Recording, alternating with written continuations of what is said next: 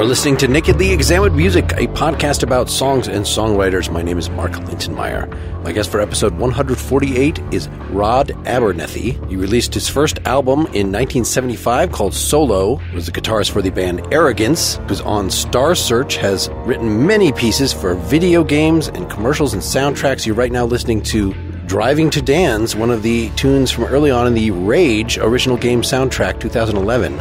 But in recent years, he's returned to his original love, being able to play live with acoustic guitar and often singing. So he's released 3 albums in that style. We will be talking today about the song My Father Was a Quiet Man from his brand new album, Normal Isn't Normal Anymore. Then look to the first album in that series, 2018's The Man I'm Supposed to Be. The song we'll be talking about is How to Forget. And then we'll look into his video game soundtrack work by considering 2 pieces from the Hobbit original video game soundtrack 2003. And finally, we'll return to the new album with an instrumental, Whiskey and Pie. For more information, please see rodabernethy.com. Enjoy the show.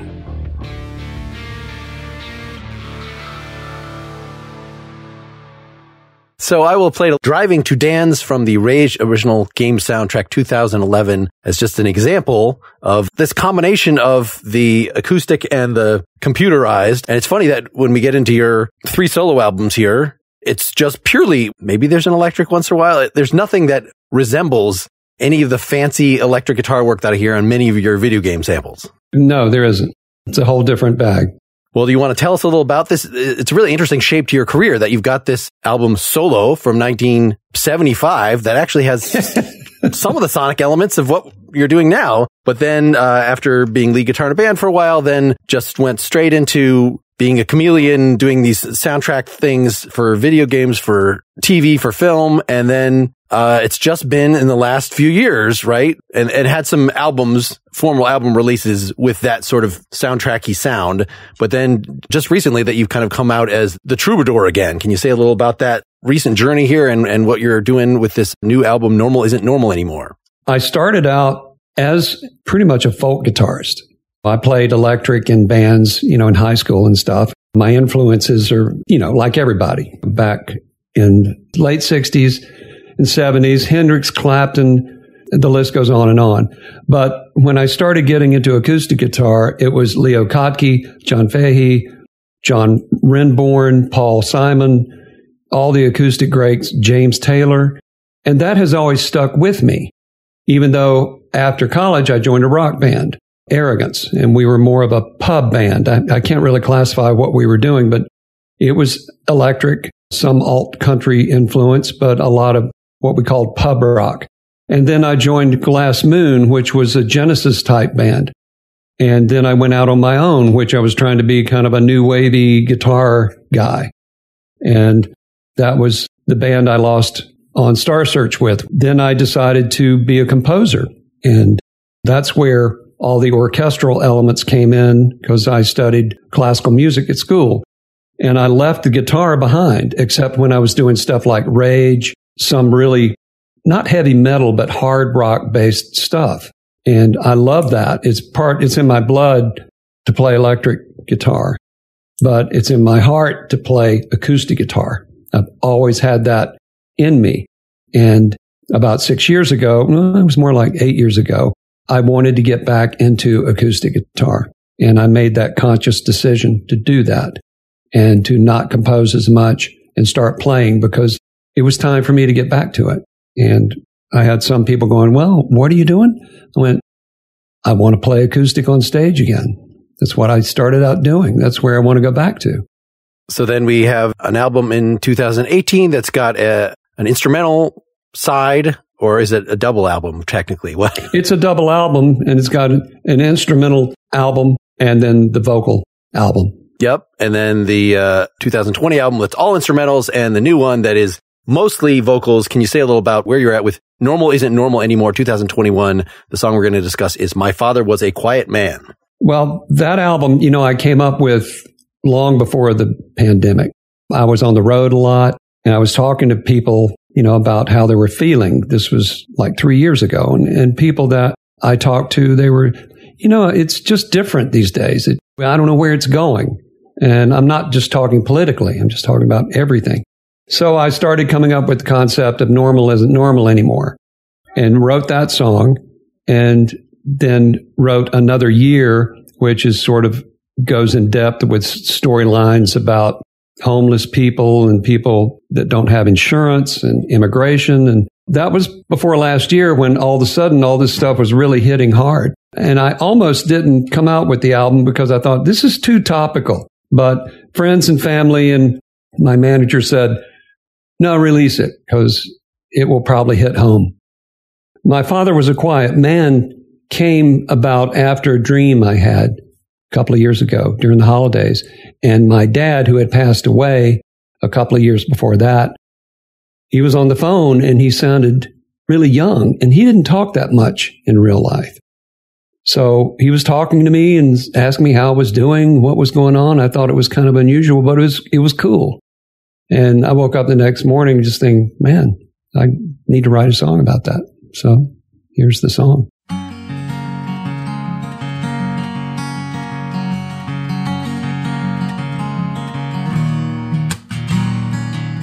This Christmas Eve I had a dream. My father was reaching out to me. He was standing near the fireplace. A younger man, I could see his face. I could hear his voice and it felt so real. And we talked for hours there in my dream.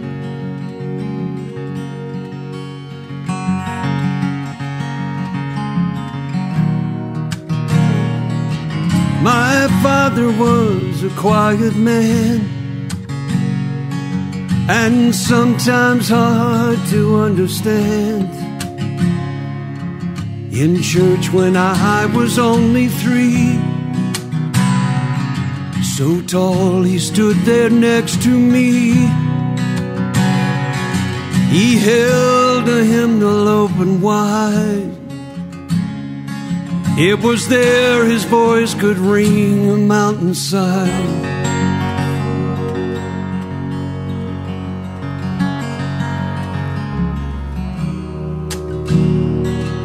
We took a trip to Spartanburg in his 57 Thunderbird. We walked into the music store. He knew exactly what he was looking for. Had an intuition about his son. Somehow knew the man he would become. And in his own quiet way, he handed me my first guitar that day.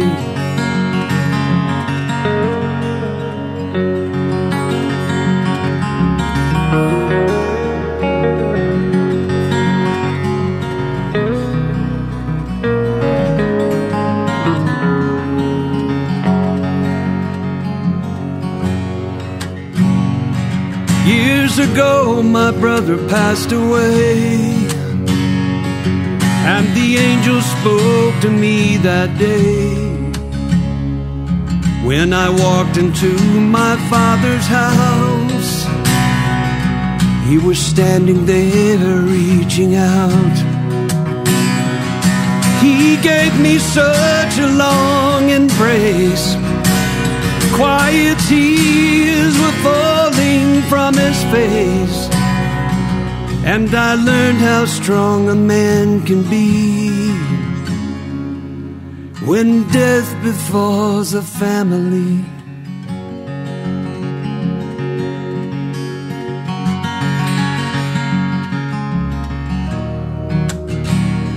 Yes, my father was a quiet man, and sometimes hard to understand. I look at him, I see myself in a photograph upon the shelf. I watch my son, now he's 21. A father someday will become, and I hope someday he'll understand how sometimes I can be a quiet man. My father was a quiet man.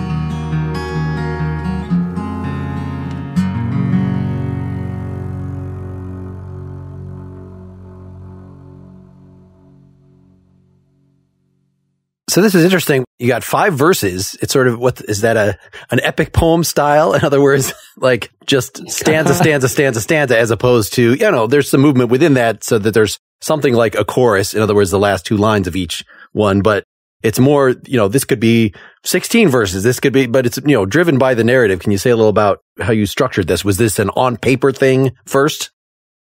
So with this song, I wasn't really going at it with a structure in mind. I was kind of going at it with the flow of thought. I guess it's not a traditional kind of verse, chorus kind of thing, if that makes sense. I was just kind of letting the train of thought come out, and I didn't know where it was going to end up. And when I came up with the line about my son at the end of the song, I'm just like, wow, it's working. I'm not going to mess with it. Are there secret lost verses here that you, or these were the points you felt like the quiet man thing? Is that what sort of brought to mind then the singing in church thing is the second note? I'm sure there's a lost thought in there that I can't pull back, but it pretty much came out. I have to give a credit to my wife, Suzanne, because she helped me with the end of the verse about going to my dad's house after my brother died.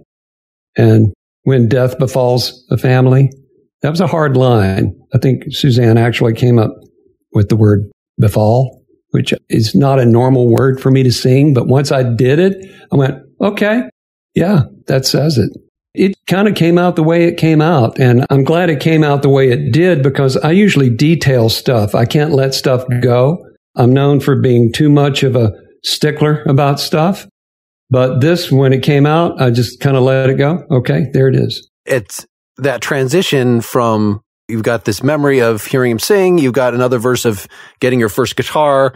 And I'll point folks at the video for this, that, the fact that you have actual family photos illustrating this, it just really drives home that this is your actual remembrances. This is not, even though it has a little bit of a hymn-like quality. I mean, the fact that it's interesting that this actually happened on Christmas Eve, because when you start with this Christmas Eve, I had a dream, and you're doing the strong, like, it makes it sound like this has the feel of a Christmas song, because it's already this warm fire that you've established with the acoustic. There's going to be something a little bit hymn-like. I mean, it's still personal, but I had picked our second song that we'll talk about in a bit, How to Forget, because that is also a very sort of direct personal statement, but it is almost more direct, more personal, just in its style. Whereas this has a little more of a, I'm playing something pretty in church kind of feel to me. I say that because my father, a folk guitarist, I mostly saw him in church growing up, that he would do concerts.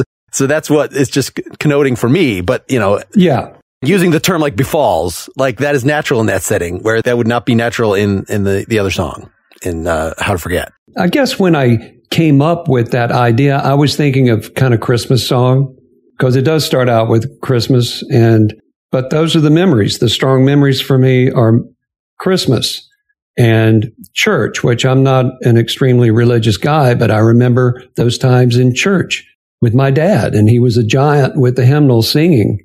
I remember that. And the first guitar is definitely a strong memory, because I didn't really know why we were going to the music store. I thought, well, we're going to look at some guitars, but he had a plan. And then my brother passing away, and then, the end verse, which is kind of passing the torch to my son. So, there's tons of other memories that I could have put in there, but the song was long enough as it was, and those memories seemed to work for me.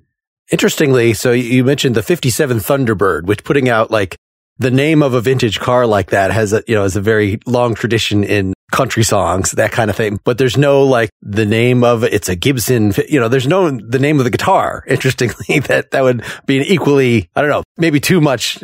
If you put both of those in the same verse, might be a little too much. Well, I wasn't going for an endorsement deal or anything. It's funny, that 57 T-Bird, I love that car. And he offered it to me at one time. He said, I'm going to sell it. And I didn't take it. And man, I regret it so much. It was a great car. And it just kind of came up because we did. We went to Spartanburg in his Thunderbird, and it seemed kind of romantic in a way.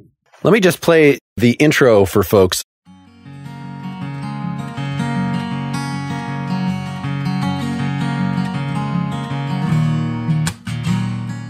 Just that you have to measure throughout here. Am I going to finger pick or am I going to strum? Or you could have done, an overlaying guitar to have both. But I just thought that was an interesting intro, that it's kind of like 2 measures of 3 and then you extend it out a little. I mean, I assume you're just kind of writing with your fingers in this case. I remember actually strumming when I was playing it, like through the first time I actually got the words and everything, and I was finger picking it like a folk song. And I thought it needs a little more push than that. And then I started strumming the whole thing. It wasn't the kind of song I wanted to strum the whole thing. My father was, it didn't work then. So I kept the intro finger picking and then broke to the strum just naturally. And I thought that's kind of weird. And then I kept doing it and it just sort of fit. And then go back to the picking. And the fact that you're introducing the palm stop, the strum on the new chord, that this is kind of you're getting a taste of the verse in the intro that will just give you a little bit and then we'll strum for the rest of it. Yeah. And can you say a little about how the arrangement of this came together in terms of there are 2 guitars in the background, sort of one left, one right, and they're very subtle when they come in or how much they play. Were you playing all these parts or I assume? No. Okay. One thing I did want to say was I definitely love melody, and I did want the intro to have the melody in it somehow. So the finger picking does do the melody, da da da da da da da, and then I continue that on. I wanted that to be a theme throughout. And when I talked about this with Nielsen, when we were going over what we were going to do for the album, he said, let's just keep it all simple. If we do some overdubs, great. Keep it simple as if you're playing it live. And I played that through one time. That to me was a first take vocal and guitar. And I actually teared up after it. And Nielsen came in and went, well, dude, you're crying. That's the take. And he was right, because a lot of times I would go in on songs and I want to fix something. And he would say, no, don't, man, you're going to ruin it if you go in and try to detail it. So he was really good at keeping me at the real performance and not trying to polish it too much. And we kept it very simple, the arrangement, I think, because of that. Well, and you can't even pitch correct anything, right? If you there's going to be bleed between the guitar and the vocal. So you just can't, if the vocal is not exactly what you wanted, oh well, it's spirited. You don't have to be that detailed about it. You're right. And I will say Will Kimbrough is such a brilliant guitar player. He's so tasteful. And when he played the break, it's such a simple, it's kind of country flavored, but it's pure Will.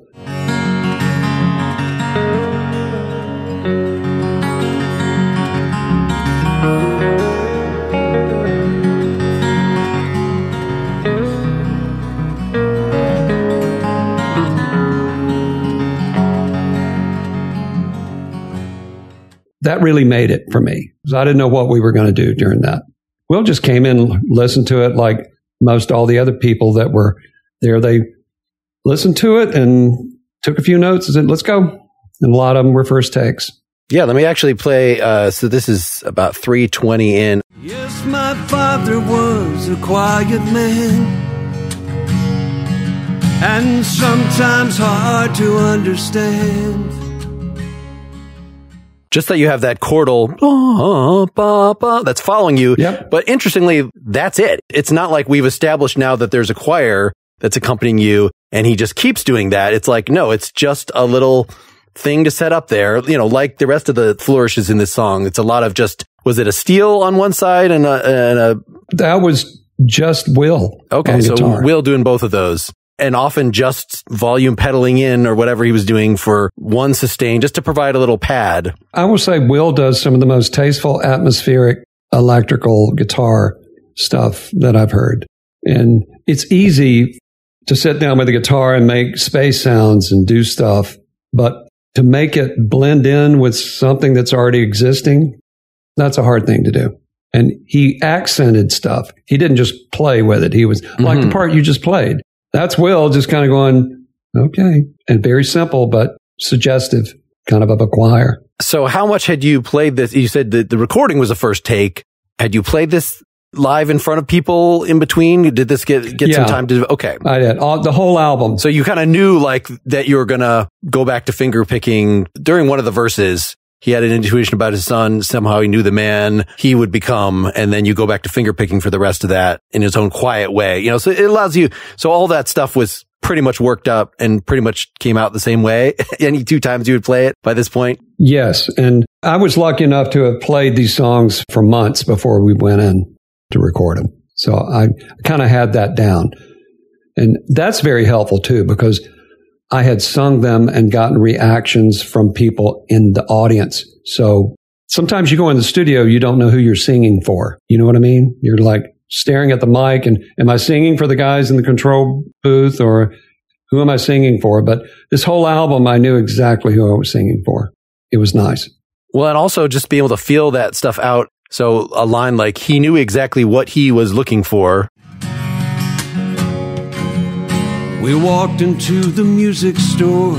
He knew exactly what he was looking for. Had an intuition about his son. Somehow knew the man he would be. The fact that you made that decision, I'm going to spike that. Knew exactly what he was looking like, that he is going to be the thing, which is not normally, you know, if you were just kind of reciting it. I don't know. That suggests to me that something that you felt out, because it's kind of a mouthful, that line. I hear what you're saying, man. And I had sung the song enough live to kind of know what I was doing. I wasn't really thinking about it so much. But when I was getting to learn the song and when I was first performing it, it took a while to know what to do with it. I didn't just come out of the gate going, here it is. It took a few months for me to get it down. No, it's great when you can kind of live with that for a while and then still feel like going in and recording this, that you were able to sum up that emotion and have it be a one-take performance. Yeah, it's funny. I don't really think of it that way. I guess because I've sung it so much live from beginning to end, that studio performance, beginning to end, it was kind of like I was just at a gig. I could have stopped and started, but I just kind of did it instinctively. But honestly, first takes, as you know, show emotion that usually you can't get again unless you do it the next day or something. There's something about that first little nervous energy or just getting it out. It's hard to reproduce. And then the only other arrangement element, there's a little bit of, I assume that's bowed upright bass. Was the player there doing a number of your songs, or did you bring somebody in? I think it's Michael Rennie. He's just a great bass player, was one of Nielsen's guys, and he just came in again and just nailed it. I don't even know if he listened to it all the way through. He just knew it. Well, yeah, and it's very understated. Like if you brought somebody in, I like that idea. Like, okay, I'm bringing in a keyboardist and I have 5 songs that could use this. You know, now that you're here, why don't you put 15 seconds on this song as well? Because like, there's not a lot of bass on this. It is very much in the back seat, but as long as you're there, as long as it's part of the identity of the album, then it works great. And he did that as an overdub too. So it wasn't like we were together as a band, but it does sound very band-like that we were all playing at the same time. Yeah, and it gives the fact that that's the very end of the song. Mm-hmm. Maybe you all were trying to end together, but when one person is bowing, like that's the last thing you're going to hear. So right, you're right. Writing this thing continuously with these memories based on a dream, this seems like this was a new type of entry in your catalog. Or do you feel like I feel like I have certain categories of songs, no matter how personal they are, they're like, oh, this is another one in this. I do know where you're going with this. And this whole album was a new category for me because the last album, those were songs that I had written maybe 4 or 5 years beforehand. I'd kind of stockpiled these songs and for The Man I'm Supposed to Be. But this album I wrote for this album, within like a year's time. I mean, the stories I think were more concise. The music, even though the genres are a little bit different, I'm singing better on this album. The Man I'm Supposed to Be, I hadn't really sung that much before then because I hadn't played that much. Then I had 2 or 3 years of singing and then go in and do this album. So I really consider this one of the best works I've ever done. And I say works and not album because I've done so many different kinds of musical things like soundtracks and commercials, video games. And this was a project that I set out to do. This was a project for me. I just was extremely lucky that I had someone like Nielsen to help me let go of it. He was really good at just saying, okay, man, let's go in there and let's do it. But Nielsen, I've got a cold. He said, no, man, it's going to sound better. And I actually did have a cold before I got to Nashville. And had a little bit of gruffness to my voice. And Nielsen's like, man, it's going to sound even better. And it does. It sounds better than it normally would. So no advertisers this time, so I'm going to talk to you instead about supporting this podcast. So I put in many hours for every episode listening through the artist's catalog, which is usually very fun, negotiate with the artist on which songs to cover, write very, very detailed notes on those songs, often get very nervous going into the interview itself, and there's more time and some minor expense often in obtaining the recordings to insert. The interview files get processed and cosmetically edited to sound all smooth by my man Tyler Hislop.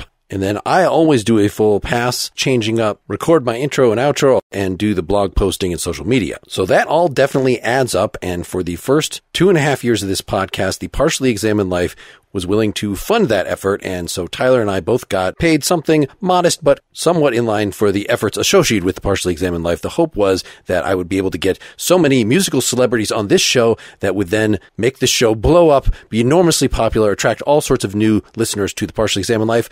That has not really happened. So as of 2 years ago, there was enough displeasure voiced at their continuing to fund my efforts that they kind of pulled the plug on it. So I stopped getting paid altogether. Tyler took a serious pay cut. However, we had by that point discovered the secret of how to get some ad revenue, which is to insert these episodes temporarily into the Partially Examined Life feed, get all those delicious Partially Examined Life, probably auto downloads. But we've had enough listeners patronize our sponsor, so they're pretty happy. They keep coming back. So I'm happy to say that thanks to those sponsors and your efforts in visiting them, this has been comfortably in the black. However, we still owe the Partially Examined Life thousands of dollars for what's happened before that. And though Tyler has gotten a slight bump and I now receive a $50 stipend per episode, really just for the technical work I have to do, I'm basically doing all this for free, which as a grown man with a job is a little hard to justify. So with all this in mind, I'm asking you to visit patreon.com/nakedlyexaminedmusic, sign up to be a supporter of this show. Even if you already support my efforts through the Partially Examined Life, I really need enough of you to show your visible support to ensure this is worth our time to do, to maybe stop mooching off the Partially Examined Life's traffic. And this whole summer, looks like there are not going to be many advertisers. So here's what I'm asking you specifically, directly. Go to patreon.com/nakedlyexaminedmusic, sign up for a small per episode donation, and you can set a maximum per month for how much it can charge you. So of course, if you want to do $5 an episode or something like that, great. But you can even just do $1 per episode and say $1 maximum per month.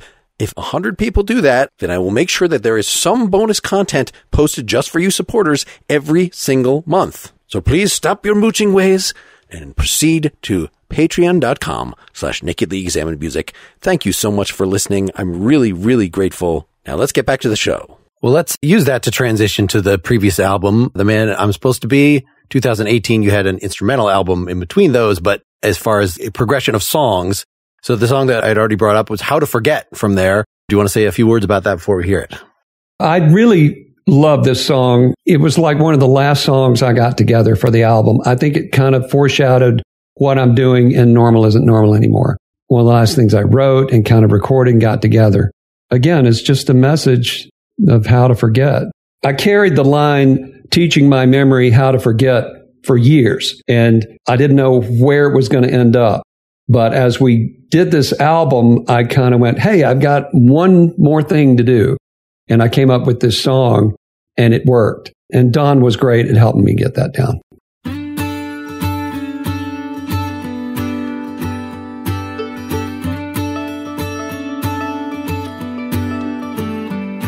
I'm sorry, yeah, I'm sorry. It didn't work out, it wasn't meant to be. I wonder, yeah, I wonder, how could you do all those hurtful things? It's funny how the older I get, how those memories burn. Somehow I need a way to forget. Now it's time for me to learn.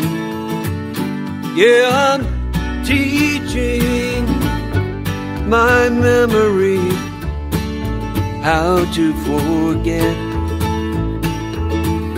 Teaching my memory how to forget. Yeah, yeah, yeah, how to forget.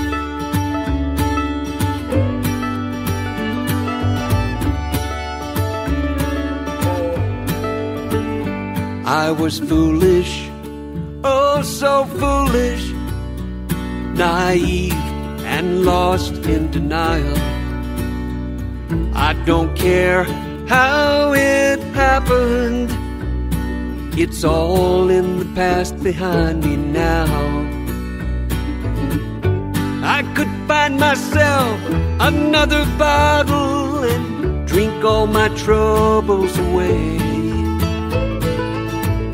just to find myself tomorrow morning with no one else but me to blame. Now I'm teaching my memory how to forget. Teaching my memory how to forget. Yeah, yeah, yeah, how to forget.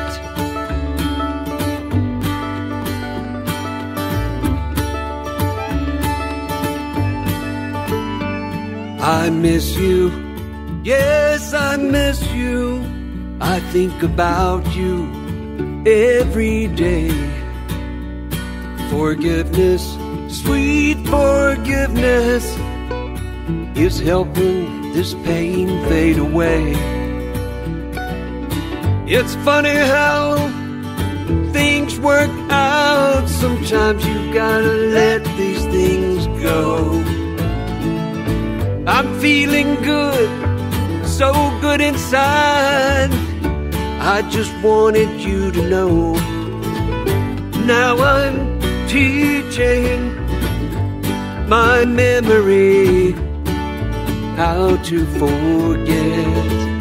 Yeah, I'm teaching my memory how to forget.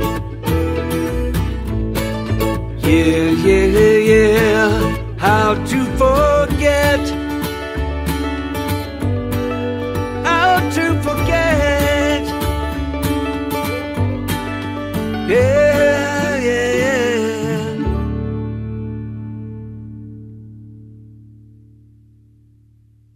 So this is one that made my ears perk up. I'm the one who chose this one from this album. I was trying to put my finger on why, and I think it's just stark, simplistic honesty, even in the way that a lot of it is delivered, that you're very used to having to, for these soundtracks, do something that intentionally sounds cool. Now we're doing the rad car chase music. Like, and by delivering everything with as much as possible on the beat, teaching, like that is about just, in fact, the word teaching, there's no way to make that sound cool. No, it's hard. Spread over. So there's something endearing about this, very direct delivery. Is that the thing about that was sort of presaging the new album? That is a hard thing to sing. And I fought with teaching. Again, like the word befall. I just kind of rolled with it. And also, I was trying to be conversational with it because this song is actually about a person. I mean, I wrote this song directly to a person. And I'm not going to say who it is, but I really mean it. And the words really are true to me. So that's how I can come up with saying, I'm teaching my memory how to forget. And I'm going to tell you, I'm teaching it. I'm teaching my memory. And that's how I try to sing it. The first verse has a little more, just while I'm being picky in this way, about the way you're singing things. Actually, I just want to hear a little of the first verse here. I'm sorry. Yeah, I'm sorry. It didn't work out. It wasn't meant to be. So there's something, the fact that you're putting all those syllables before the beat, like it didn't work out, unlike the later verses where it's, I was foolish. On the beat. I'm trying to think. Yeah, it seems like the naive and lost in denial. Like all that is just very, very straight. Whereas this one is a little more conversational. Let's say that. Yeah. When I sing, I tend not to fall on the beat sometimes. I don't know. Sometimes it's good. Sometimes it's bad. But I think most of us grew up with, if you grew up in the 70s, 80s, 90s, people were singing on the beat. We're singing everything we sing on the beat, on the beat, on the beat. Unless you're listening to Bob Dylan or Tom Waits. And this time on this song, I was kind of like, just let it flow. I think by the end of the song, I am singing on the beat again. But okay, so we have the bass here. We do introduce the nice country bass, boom, boom, boom. I could very easily see drums on this one. Was there just that's against the credo of this album? It was, and it was a conscious decision not to include the drums. It seems like we might have recorded something. But the more I listen to it, the more I like just the guitar being the percussion on it, just driving it home. I didn't want it to turn into a overly produced song. It's more like I played it live. When I play this live, I'm really going at it. And I'm delivering that message, Yeah, which makes it very natural. I mean, it could just be one guy with a snare. Like, that would still be raw, but... Yeah, and when I'm playing guitar, and I've told people this, when I'm strumming, and you can't see me strumming, but if you could, you would think I was hitting a snare drum. And I try to accent, I think that comes from playing rock and roll so much. When I'm strumming, I never stop my right hand, and I'm accenting the boom, boom, boom. So maybe that comes out in this song more than others. Yeah, that makes a lot of sense. I mean, in playing solo a lot, got into a very percussive guitar mode so that then when adding back a drummer, it kind of became a thing like... I can only work with certain drummers that can actually mesh with that. So their hi-hat can actually work with that. It just adds an extra thing to have to work out. That you're treading on their territory is what I'm saying. Right. Well, the right hand with the guitar is kind of it's a chaotic metronome, if that makes sense. And when you choose to hit the strings, well, that's your choice. But you need to keep that right hand going to really keep the rhythm steady. Was there any method there's a little bit of harmony vocals in here, but it just is again kind of like the guitars in the last song, peaks in just to emphasize one phrase and then goes away. There's a certain gravity whenever you introduce any new thing into an arrangement that like, okay, now from here on, there's bass and drums, or for here on, we're going to repeat the chorus. And the second time it's going to just be all harmony laden, but you kind of resist that urge to expand, that we're just going to use just enough to give it a bump and then make it go away. Yeah. Well, you said it all pretty much. That was what happened. It was tempting to make it a fleshed out song, with drums, bass, and other stuff. But then you're forgetting the message, or it's taken away from the delivery, the vocal delivery. I mean, there's a lot more going on here than in the last song, just because. So the hook that's kind of at the end of the chorus, let me just pull that out here. My memory, how to forget. Yeah, how to forget. Was that part of the song as written? Or was that something that once I didn't mean it to be Beatles or anything, it just came out. That was the pop in me going, yeah. But it's more of, inflection of, yeah, I'm telling you, I'm teaching my memory how to forget, I guess. Well, I was just referring more to what the instruments are doing than the yeah is responding to. The fact that it's the violin and the mandolin together doing that little ba ba ba ticka ticka, So that was in the song before they came in, right? Just the way that you were strumming it? Okay. That was definitely, those stops were in the song before they came in, and they accented that. Luckily, they did accent it, and it worked. If you listen to it, you think, well, a drummer would sound really good behind that too. But I think it's just enough the way it is. Yeah, well, and there's something bluegrass inflected about having a little energy popping, that the mandolin is basically doing a banjo through some of it, when it really gets going into the song, keeping a little constant thing. Not for very much of the song, but a little bit in there. No, but it's funny you say that, because I could hear this tune really up-tempo, like, I'm teaching my memory, banjo behind, fiddle behind, and the dobro. I mean, I could hear that easily. Actually, I'd like to hear that. Well, maybe you should get this on a soundtrack, and they could have you pay you to re-record it with a and have somebody, I'm sorry, with a real accent, it didn't work out. I'm sorry. Or get some young country artist to cover you, and they can do that. Yeah, they could do that. Yeah. Yeah. Anything different about so I said this was Don Dixon producing. Nielsen Hubbard was on the new one. Was this a fast process making this whole album? Laying down the tracks, we laid down a lot of these tracks with drums, bass, me. Don played bass, and it was different. I would say it's not one's better than the other, but at this time, this worked for this group of songs. Mm-hmm. And for Normal Isn't Normal Anymore, I wanted to go in and just play all my songs like I play them live, get that down, and then bring in the musicians and do those overdubs. Don's great. Don's an incredible producer, and he can translate almost anything that's going on. But I wanted to go to Nashville and work in Nashville, and I loved what Nielsen had done before. I got, like with Mary Gauthier, Ordinary Elephant, his own stuff. Nielsen is a really great songwriter, and I liked the vocal quality he was getting on his vocals, which kind of drew me to him. Well, I guess since you're not working these up with a band, then you need the producer to sort of provide the sound over and above what you're going to do yourself.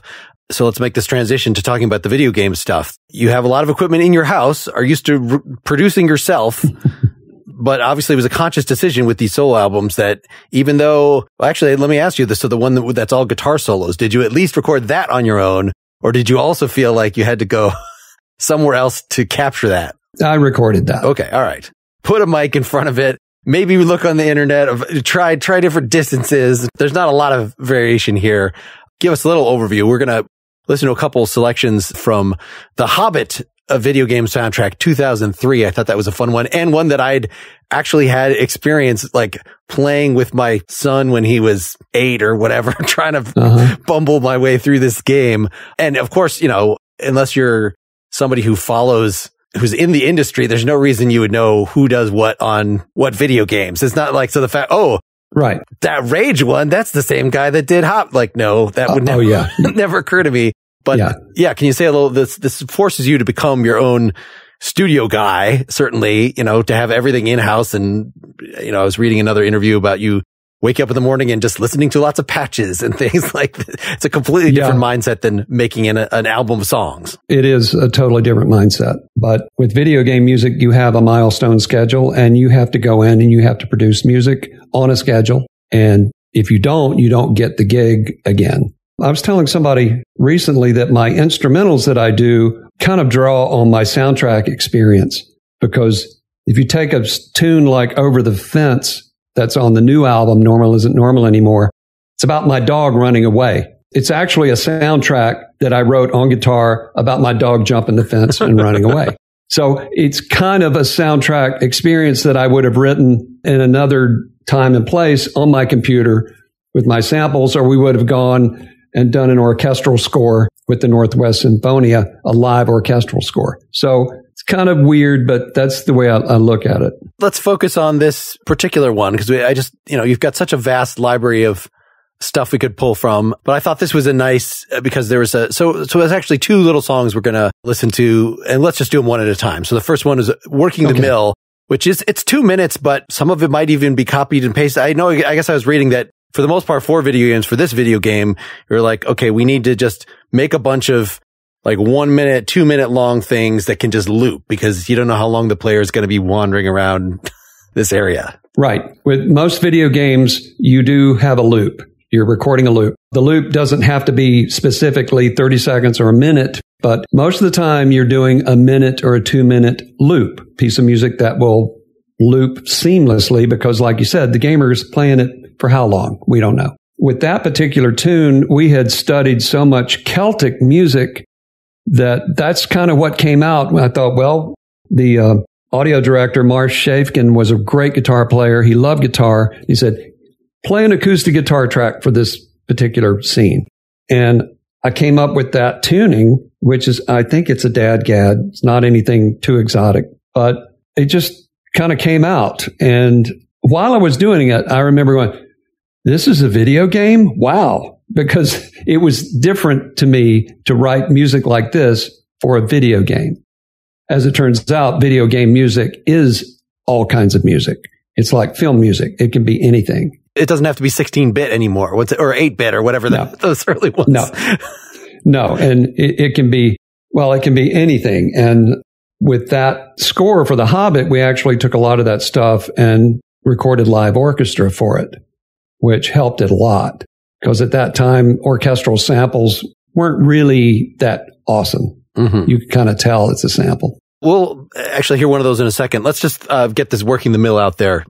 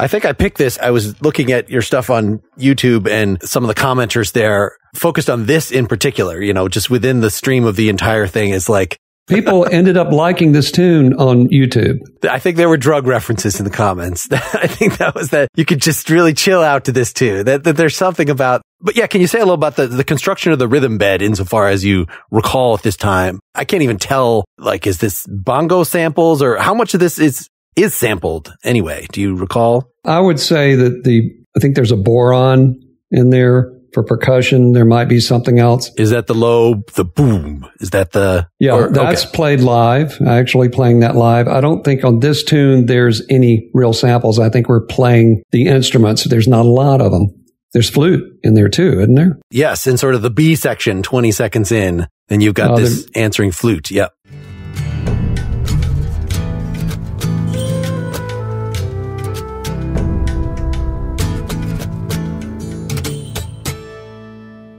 Had a live flute player that came in and did that. Once you get the guitar track down, you're just overdubbing like any production. You're just bringing people in and overdubbing on it. And you craft the loop after the fact. There are parts that sound like they might be cut and pasted within this, but within the entire 2 minutes, it's not like the whole thing repeats. It's not that the loop was 1 minute, that at least you've got some distinct parts here. And I modulate up too.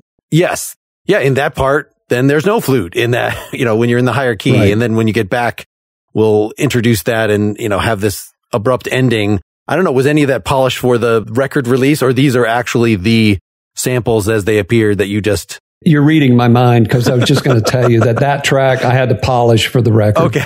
All right. Because there were loops. I think there were 2 different loops for this, one in one key and one in the other key, and it just looped.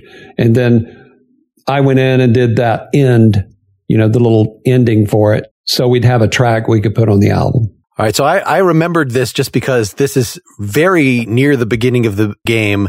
And of course, everyone remembers in the story of the Hobbit when he has to go fix a mill on his way out of town. Yeah.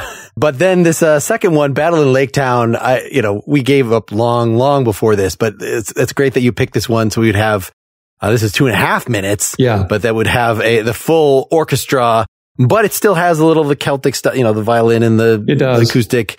So it's a nice mix there. Yeah. Any sort of words about this bit? Well, the basis of this whole thing is the 12-string. And for this whole score, I had a 12-string, but I couldn't play it very well. It was a Guild 12 and the action was really high, great guitar, but I found a Leo Kottke 12 at a local music store. And I got that guitar just to do the Hobbit soundtrack. And that guitar is still here. It's still my main guitar.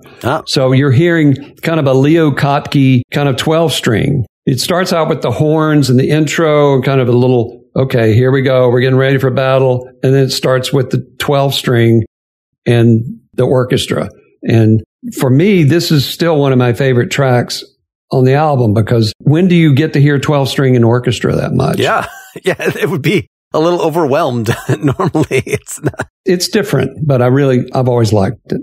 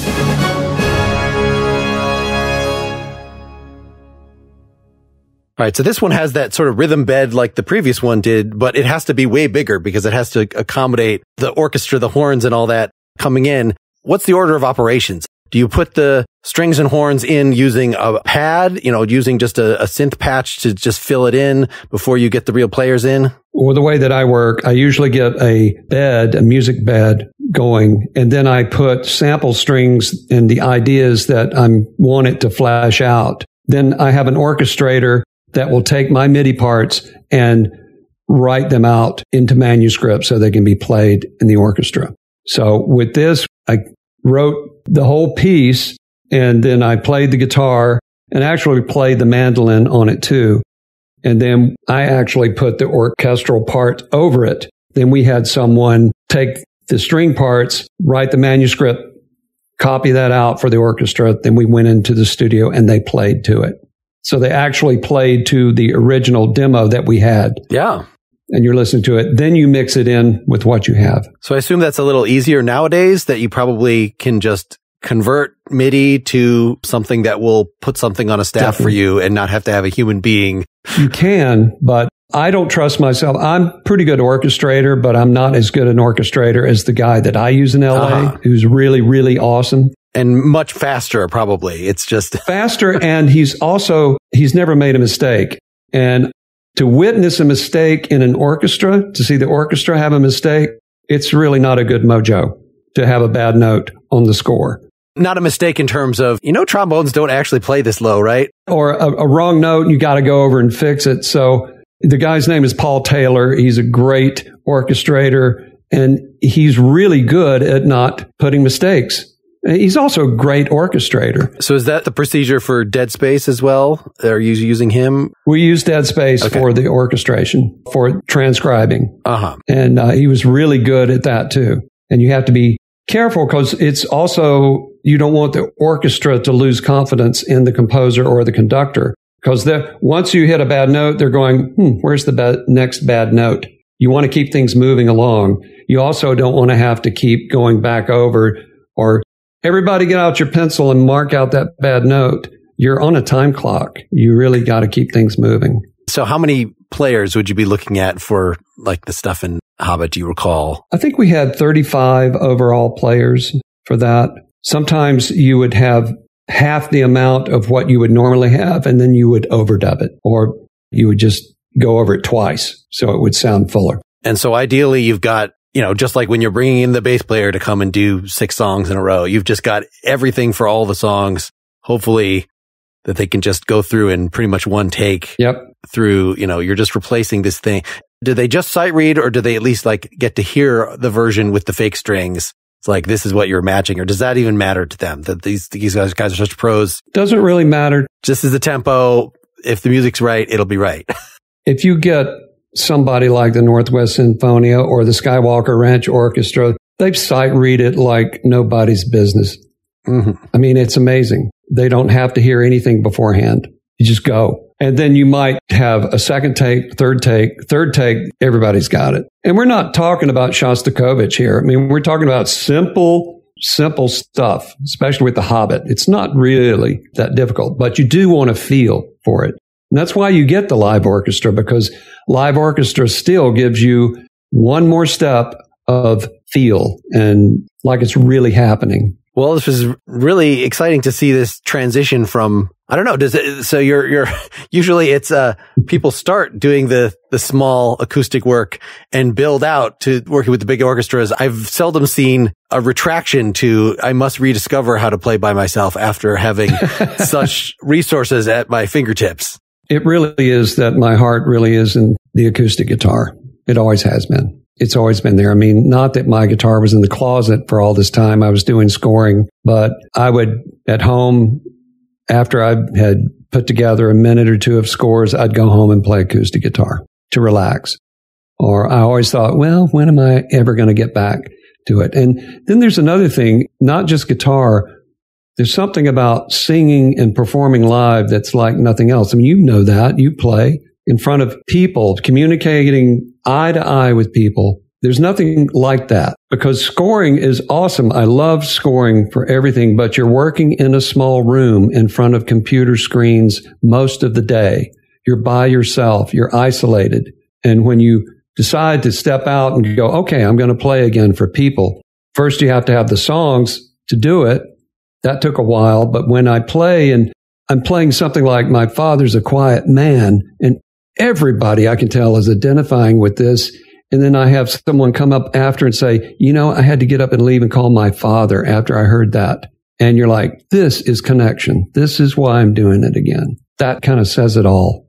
To say goodbye to folks, we're going to play Whiskey and Pie, another tune from the new album, one of those instrumentals, since we haven't heard one of those yet. I really enjoy, I'll link folks to the video of you playing this live, just the fact that there's so much slide, that you have a slide on your pinky. Is that right? I do. Have you gotten the video that I just posted of live performances? I was looking at your album release one, but I'll look for the newer one. They're on YouTube.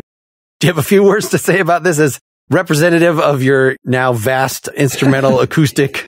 I know it can be a little bit confusing, because if you go to Spotify, you're going to get a Hobbit track, then you're going to get something from my new album, then you're going to get something from The Herbs and Sim City.